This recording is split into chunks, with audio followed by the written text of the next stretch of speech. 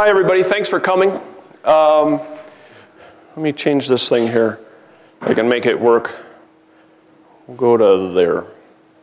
So in case you were expecting something different, this is supposed to be on woodworking, SketchUp's features for woodworking. When Aiden asked me to do this, we were talking about doing sort of a top 10 features for woodworkers, and as I worked through this, it seemed like there wasn't an order, and the top 10 list seemed like it should, you know, like a David Letterman top 10. Seemed like it should have an order. So there is no order to the features that I'm going to talk about, and hopefully that's all right. For those who don't know who I am, where have you been? I've been using SketchUp for, well, 10 years last month, and teaching it for about 8. I write on a blog called Design Click Build on the Fine Woodworking website, and I do plans for them for projects that they feature in the magazine. And I also do drawing work for other clients, and that's not my day job. My day job is taking care of critical life support equipment for Mayo Clinic in Rochester, Minnesota. So this is all side stuff. When Aiden asked me to do this, he also asked me if I use LayOut, and I told him that SketchUp and LayOut are all I need. Well, in this paddle game. So SketchUp and LayOut in this paddle game are all I need, and this remote control. So anyway, sorry about that. That was just the intro. Aiden and I went through that thing early on, so I thought I'd throw that in there.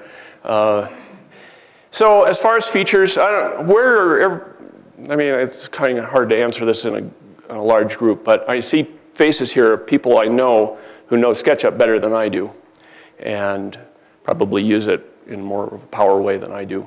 But I don't know, some people pretty new to SketchUp. Okay. Well, this is going to be sort of the gospel of SketchUp according to Dave. And I'll tell you some things. It's what I find works well for my workflow. Nearly everything that I draw is what I'll classify as fine woodworking. It's mostly not kitchen cabinets. Not that there's anything wrong with those. It's one-off pieces, like the stuff that was going in the slideshow. And so I'm looking at this from kind of that, mostly from that vantage point. But if you're not a SketchUp Pro user, some of these things, like I'm going to start with the solid tools, which admittedly I don't use an awful lot, but this is a really powerful tool for SketchUp. This is sort of the layout for a chair that I recently drew. In fact, it's featured in the current issue of Fine Woodworking. It's a chair by Michael Fortune. And these are in the back here, we've got the backrest slats, which I've already made up, and they're already components. And I'm just going to real quickly, normally I don't make components of things like I did for these slats ahead of time, but I had to keep geometry from intersecting with other geometry for the other scenes that I've got here. So, and I'm not going to bother with a name, I'm just going to make that a component. I'm just going to demonstrate this real quickly, and I'm not going to do all these slats, but this shows the setup for this thing.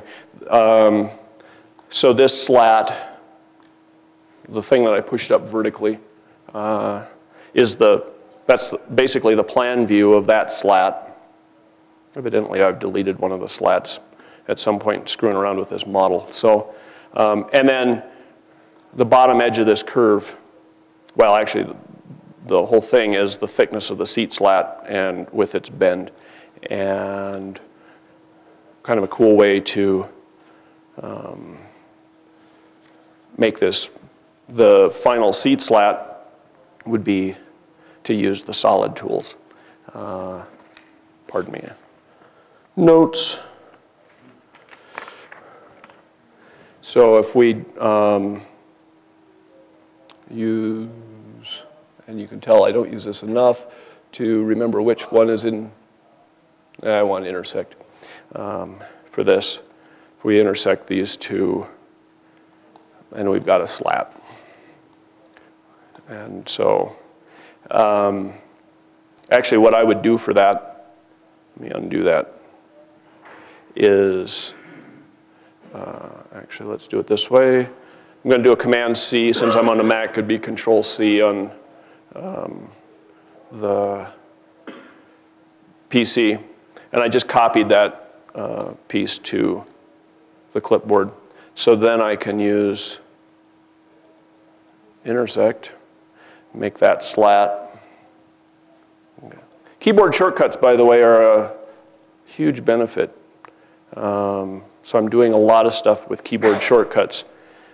The other thing is edit, paste in place, which I have a keyboard shortcut for. So there's another feature that I just find incredibly powerful. Copying something, pasting it somewhere else, or in another context, or keeping it and putting it back where it came from in the, exactly the same place without having to monkey around. So if I use intersect again, now I've got the next slat.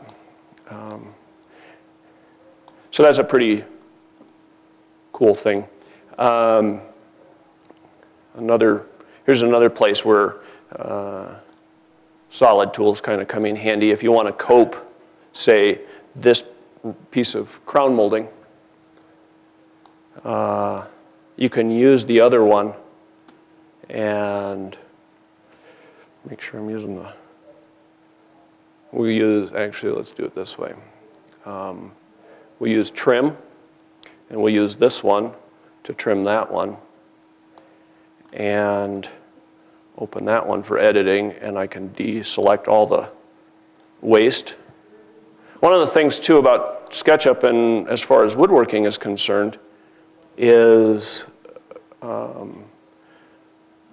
I think a lot of the operations can have analogies in the shop.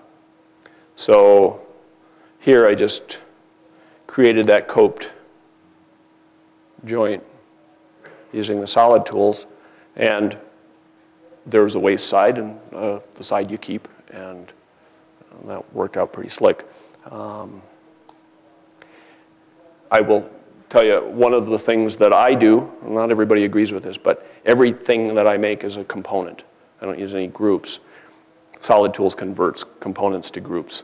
So then I have to unmake that or make that back into a component to continue with my workflow. So I only use Solid Tools when the time savings of making it back into a component pays off. If it's a simple thing like cutting a mortise in a table leg, I wouldn't use the Solid Tools. I'd use push-pull or some other, I have other methods for that.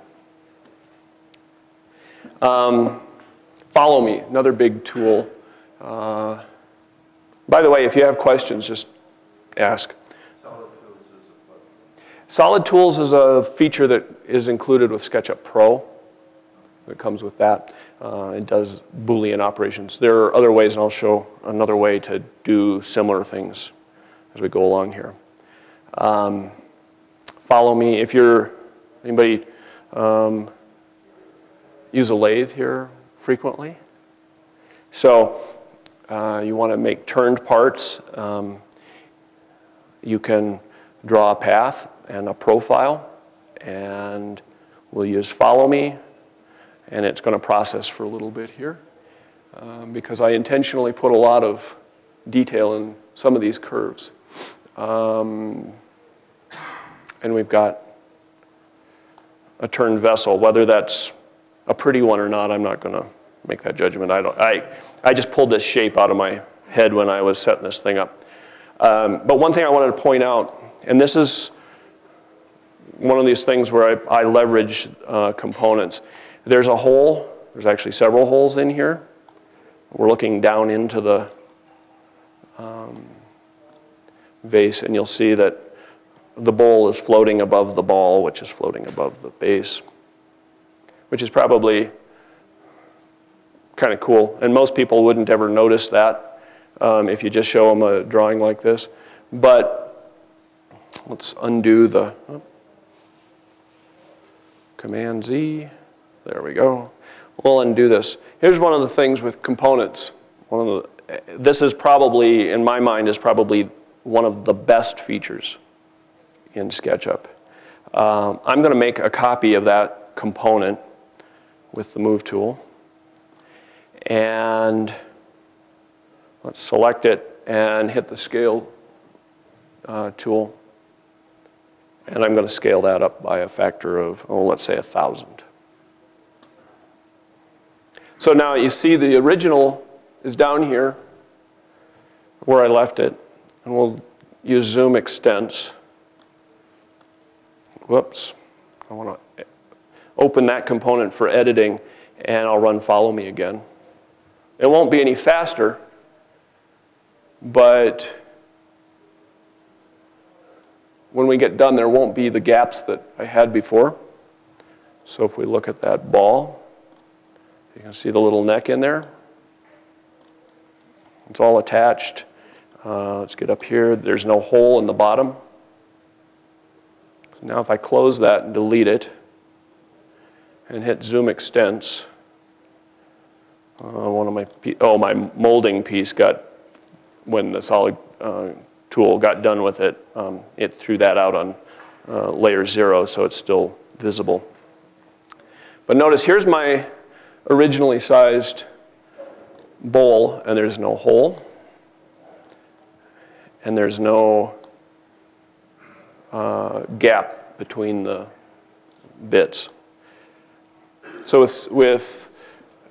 yeah. Is that just a workaround for the small model problem? Yeah, and what we're running into is a tolerance issue.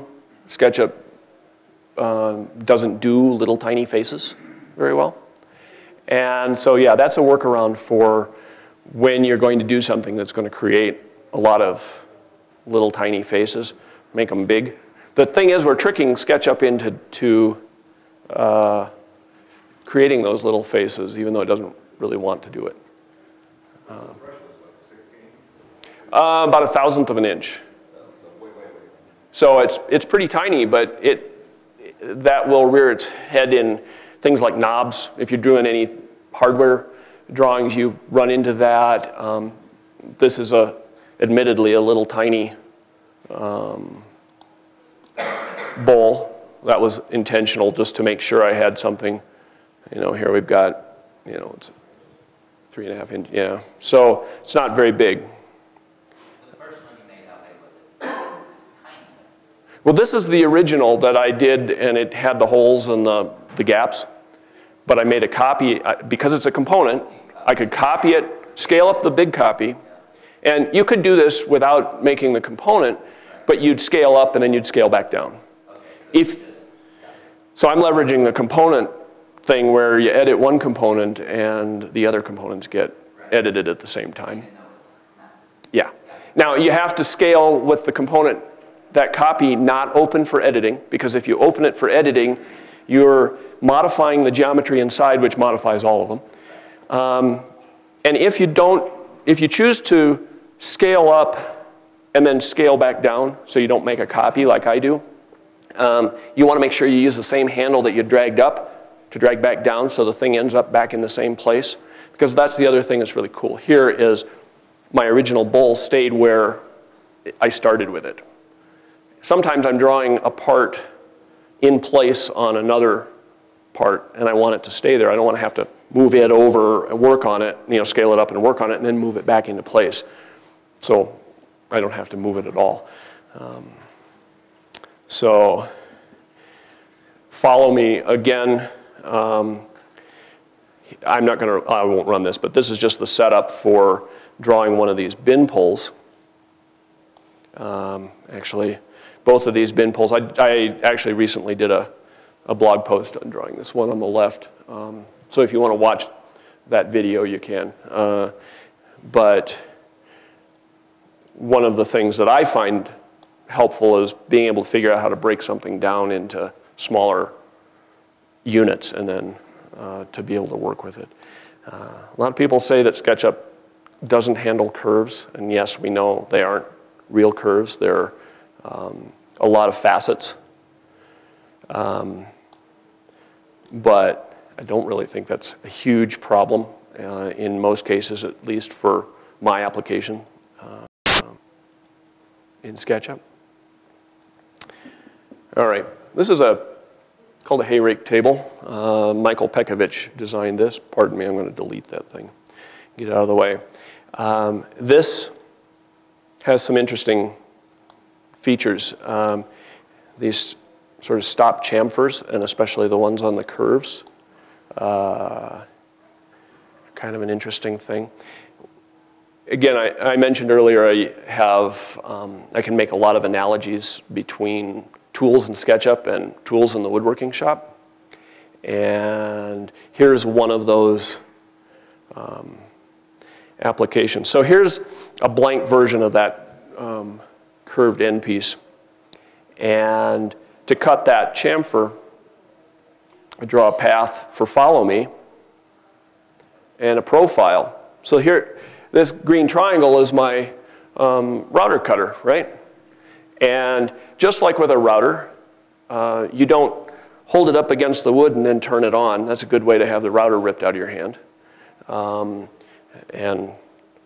you don't hold it up on the router table and maybe get a finger in the bit. You start the cutter off the part, spinning before and cutting before it contacts the wood. And so there's my profile. It's inside out. By the way, I use this green as a back face color so that little tiny holes like in that bowl was very easy for me to see that, as opposed to the default shaded or blue-gray color that can very often look like, this gray depending on your screen. So here I've got this shape, and I since this thing needs to get a chamfer on the bottom, as you can see in the background there, I've got the cutter already now made. So if I copy that down, and I'm just going to copy it down here somewhere, it doesn't matter for the moment. And I'm going to use flip along the blue direction. This is a mirroring operation. If you're not familiar with this, this is another really powerful tool for SketchUp users. Most furniture is symmetrical somehow, either left and right or top and bottom or whatever. And mirroring is a good way, and I'll show some more of that, I think, in a little bit here. But I'm going to flip that along the blue direction and mirror that geometry. And I have the line here, so I can just move that up. I'm not going to make you watch me do all the cutting on this, but I'll just show you my process here. So I've selected both. By the way, I use a triple click with the select tool to get all of that stuff, if you're not familiar with that operation. It's a good thing to know. And I'm going to use Control X or Command X to cut that. And I'm going to open this component for editing. I'll show you with the menu here, and I'll use Edit Paste in Place. And now that geometry is inside the component, and if I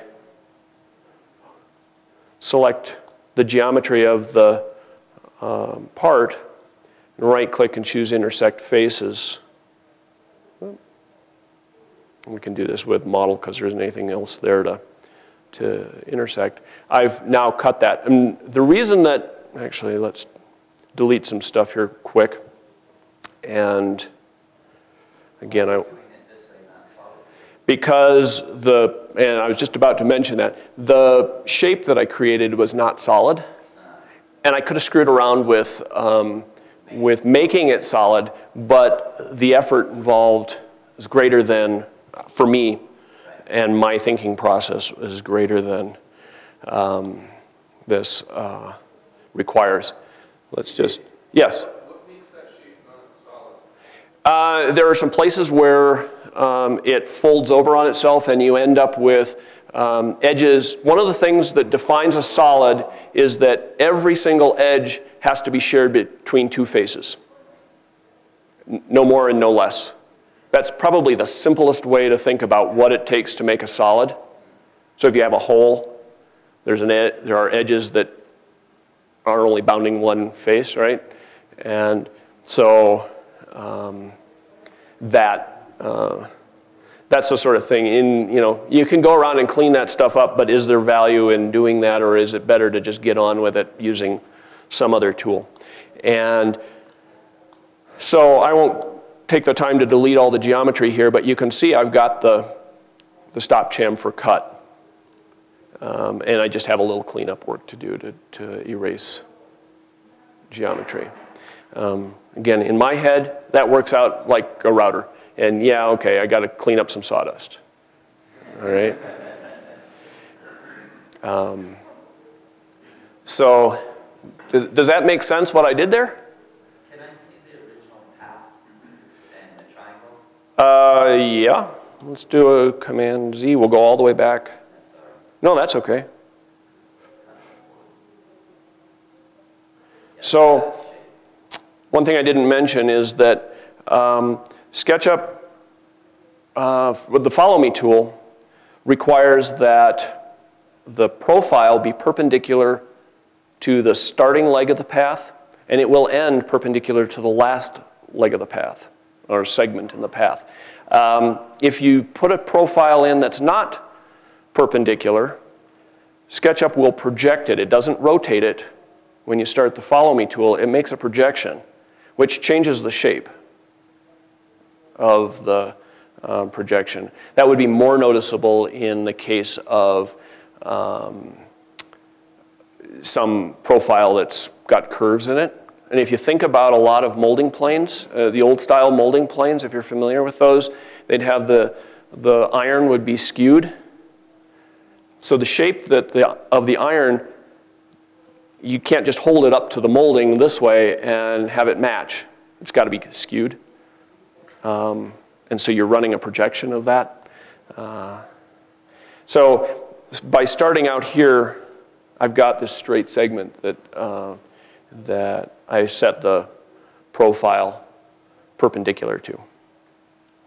By the way, Chris Fulmer did a plug-in that will put a face on an endpoint perpendicular, which is really handy. I usually forget I've got it on my computer and construct the perpendicular instead. But whatever you do, that's kind of a key thing, is to get that to be perpendicular. Any other questions about that? How did you create the path? How did I create the path?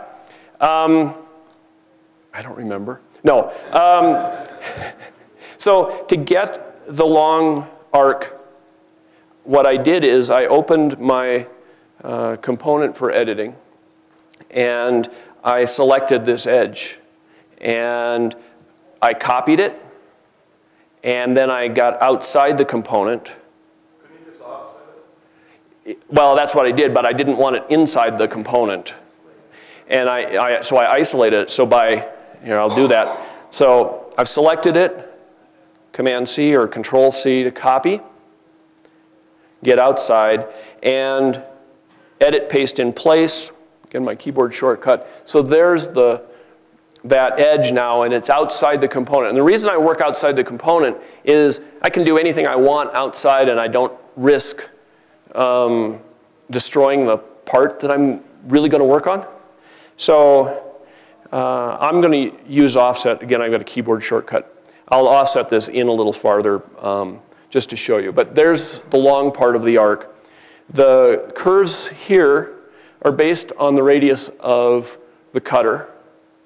And then I just added these little line segments out running off the part at each end of the thing.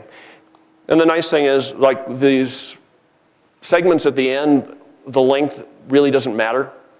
And it's kind of like you can draw a board any length you want and cut it down, and you're not wasting any wood.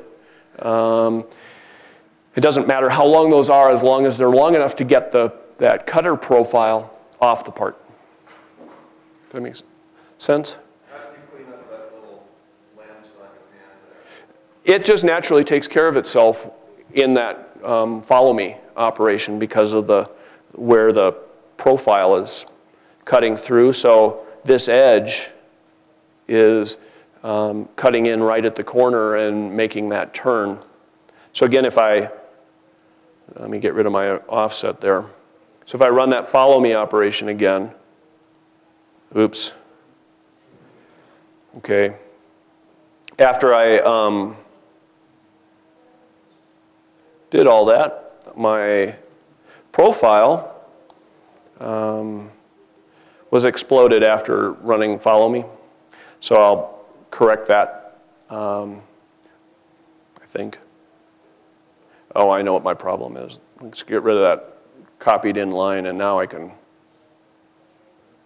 delete all that stuff. I just, again, a keyboard shortcut, but I welded most of it together. This doesn't happen to me when I'm working by myself and only talking to myself. All right. Do you have more fun drawing it or building it? The problem is I don't get as much time to work in my woodworking shop. Somehow it always gets dirty, but I don't have as much time to work in the shop as I used to because I'm doing all this drawing for other people.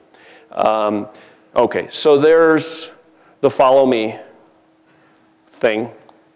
And so that path is just coming in and cutting, sweeping right through. What about the bottom part that does what a router does that you don't normally see them do with a chisel? Oh. Curve at the bottom. Well, in this case, I'm not, if you look at what I did here, these were cut this way. It just comes in naturally with this curve like this, the way I'm running the follow me tool. So, and on the original, Didn't do that when we did it. oh, I didn't cut off, I didn't delete all the geometry when I did that. Here, we'll put that back in there and I'll, I'm trying to recreate that, and I'm having a hell of a time getting the triangles lined up so it does that. What was your method of getting that lined up so it cut out the right? and just putting well, first you have a face perpendicular. So then I just, I set out a guideline with the yellow tape protractor at 45 degrees, and I just drew a triangle that was much bigger than what I need for the cutter. So that's another thing is, your cutter can be huge if needed. It doesn't have to stop in fact, it's better if it doesn't stop at the top, and it's better if it goes quite a ways beyond because it makes it easier to select the waste that you have to get rid of. So, so if we do an edit paste in place and select all this geometry and intersect faces with model, and we'll delete that, and let's get rid of some more junk there, and that. And you see here's one of those little things that would have made that not be solid, right there in that corner.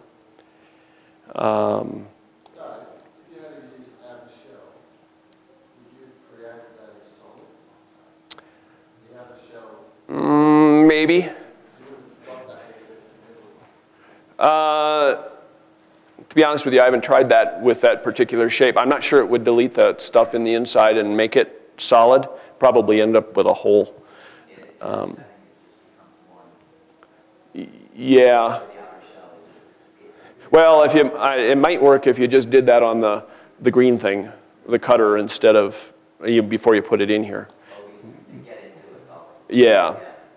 But you see how that's cut now?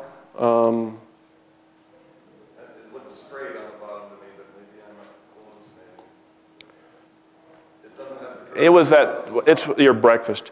No, it doesn't, but the router wouldn't do that either, because the router would come off that way. Looks like your chair model doesn't have that. Looks like you fixed it. Oh, in the table? Yeah. Probably a little different position on the way I did the cutter. I drew this table 3 or 4 years ago, so you're right. that does have that profile. Now that you remind me of that, I do remember that I'd thought about this for a long time and screwed around with it to make it look right. It can be done. How about that? Let's move on because I'm going to get kicked out of here pretty soon. Here's another thing. This is, obviously, this is that diagonal rail, and the rail has, on the end of the tenon, has chamfers on it. By the way, most of everything I'm doing here is done with the native tools. We don't need a lot of plugins to do an awful lot of this stuff. And I'm not saying that there isn't value in plugins, because there's huge value in plugins. But what I would recommend if you're just getting to grips with SketchUp is learn what you can do with the native tools before you start diving into the plugins. It'll also help you understand what SketchUp is doing, and when things don't go the way you think they ought to, you'll have a better idea why that is. Is this with the free or the pro version that most of Except for the stuff with the solid tools, everything I'm showing here could be done with the free version. Is that okay that I said that, or they should buy the pro version so they... We didn't hear it anyways. So if you want to put a chamfer on the end of that tenon, this is a 3/8 inch wide, no it's not, it's 3/16 inch wide chamfer. We can just use offset and the auto fold function of the move tool. So what I've done here is just the top part of this thing. Actually, I'm going to lay out the rest of it, and I'm going to do the entire chamfer in one go. Here I'm going to just use the move tool, the copy function of the move tool. And, whoops, you're right. I'm also used to a screen that's a whole lot bigger, and I sit like this. It's like sitting in the front row of the movie theater when I'm working at home. All right. So,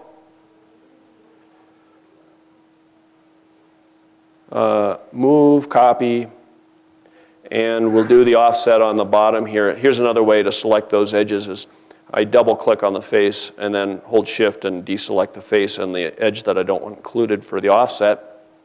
Get offset with keyboard shortcut, double click, and I've got the end of the chamfer laid out.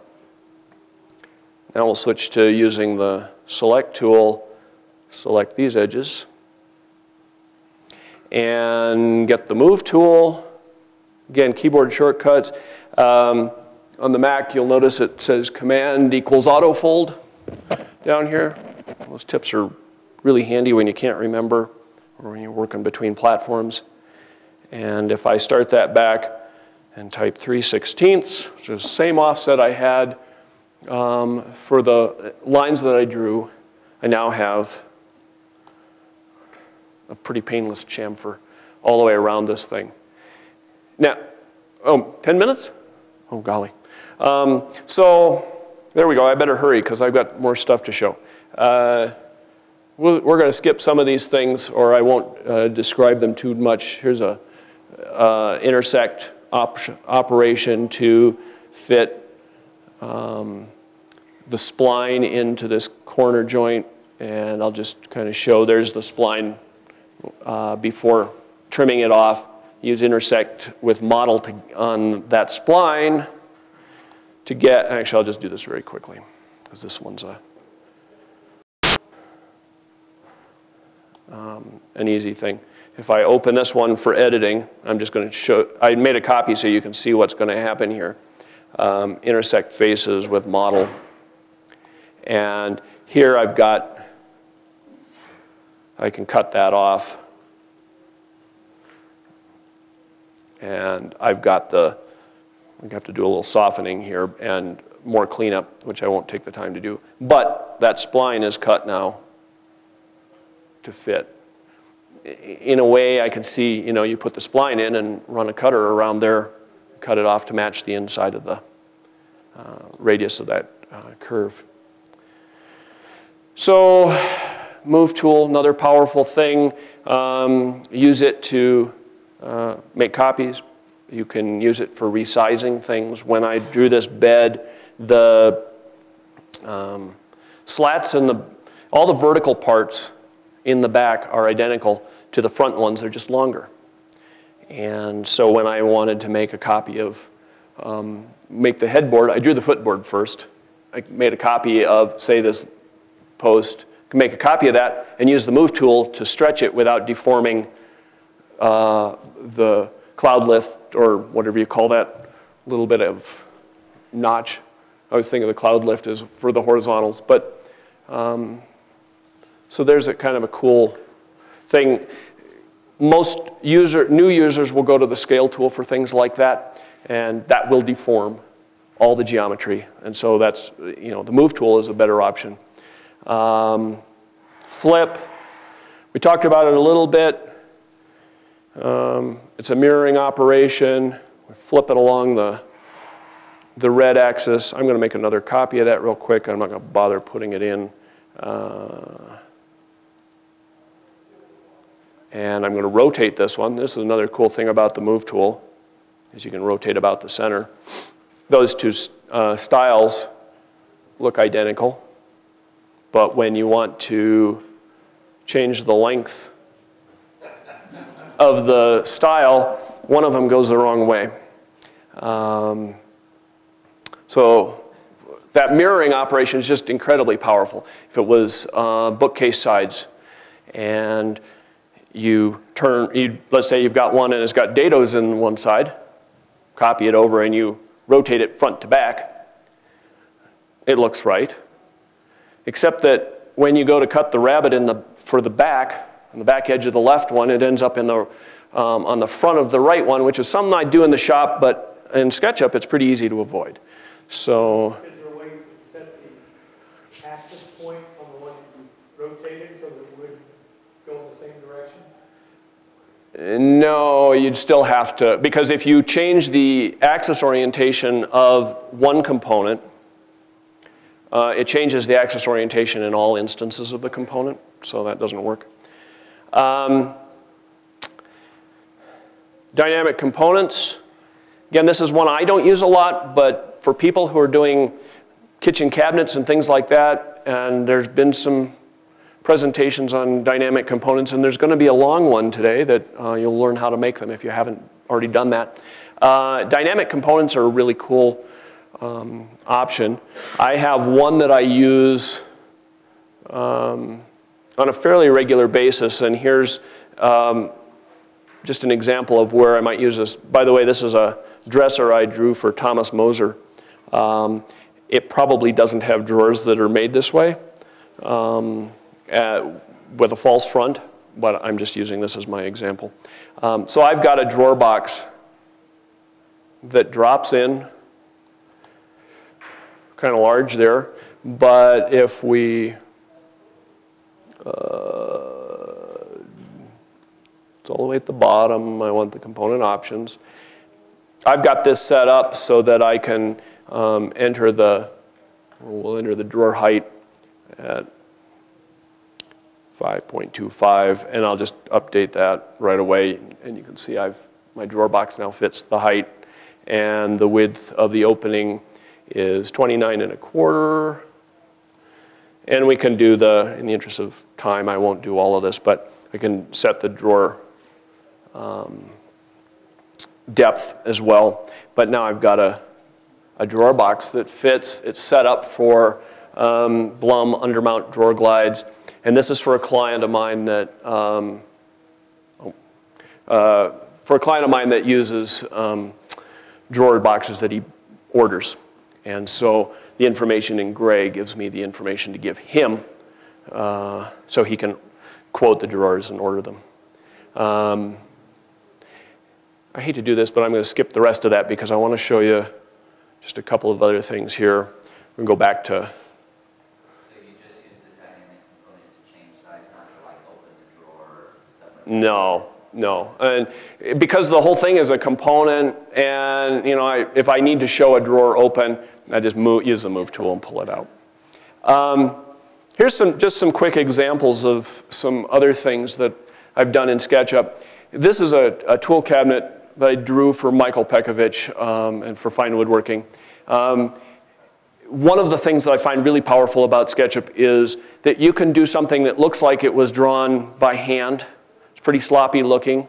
The SketchUp model that drawing was made from is detailed down to joinery and screws and everything, and there's a plan document available from Fine. Actually, there's 2 plan documents available, different ones for this tool cabinet. You can make a fairly detailed drawing, but if you want to show it to a client and you don't want them to see all the details, you can very easily in SketchUp make it look like it was drawn by hand. Or you can go the opposite end of that spectrum. I'm sure you've all seen the rendering application people out there. You can make things look like photographs if you want. What renderer did you use? I use Kirkithia. They don't have any anybody here for representing them, but Kirkithia? Yeah. Kerkythea. And I use it, I don't use it very often really, and I don't know that much about it, so I wouldn't presume to try to teach you how to use it. That's free, right? It's free. And, but I can get what I want out of it, and it satisfies me. So this is... You did that hand sketchy thing through styles? Through the styles dialogue. I make a lot of styles, and there are a lot of them available on the Sketchucation site through their shop, and there's some available through SketchUpartists.org. This is the first page of a plan for that chair that I started out with the seat slats. This is done in layout. Here's the next page of that plan. And this is actually off of the full size, which is printed on 48 by 36 inch paper. But nearly everything is drawn in SketchUp. I'm out of time.